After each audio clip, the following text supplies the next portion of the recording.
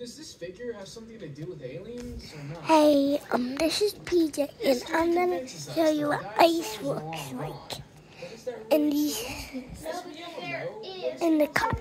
Here we go. In the crocodiles.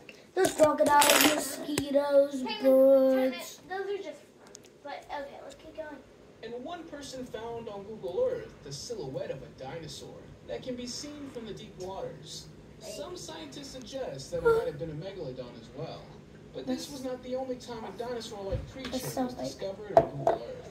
When this next person was exploring Antarctica, he found a creature lying in the snow that looked very much like a dinosaur. However, some people were skeptical, because according to them, it could also be a giant ostrich. No, What would a giant the long ostrich story be Foley doing Beach is not in the title of a new Antarctica? horror movie. Yeah. One day at Foley Beach in South Carolina, a man found strange Here we things go. on the beach. The green spots on its tan skin alone looked disturbing.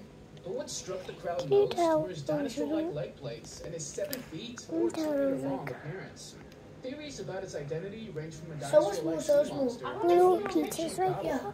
Others thought that it might be an Atlantic sturgeon. Looks like a However, sturgeon. these sea creatures can reach lengths of 16 feet to 20 feet, or 5 to 6 meters. Why do you just talk so much louder? 24. The legend You're about like, Bigfoot is also one that has I been believe around it. for a long time. Yeah, because they actually have video footage, and Bye. it's been all